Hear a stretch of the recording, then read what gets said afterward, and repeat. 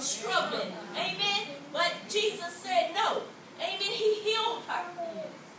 But you got to understand, the very people, amen, that you think will be happy for you, the very people that you think would be in your corner, will turn their backs and talk about you and walk away. Amen. Understand, these were leaders, synagogue leaders. Those that were in position weren't excited about your new position. Those that were in position were not happy about your new condition. Amen. They were not excited. But she knew who she was.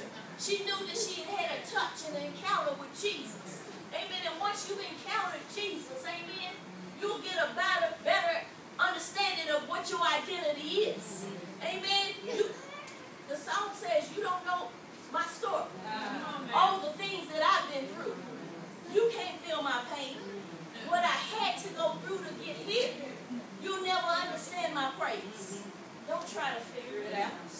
Because my worship is for real. I've been through too much not to worship him. And that's where she was.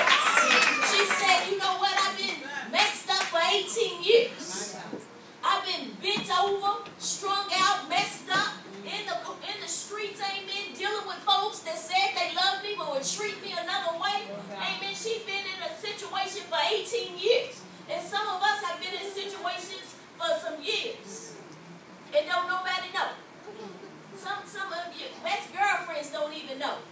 Because you putting up a good front. You wearing a mask, amen? And you making people believe that you're okay, that everything is all right. But she understood that she had encountered Jesus. And when you encounter Jesus, amen, your thought process should change. And something should change when you come in contact with the Father. Understand that she had been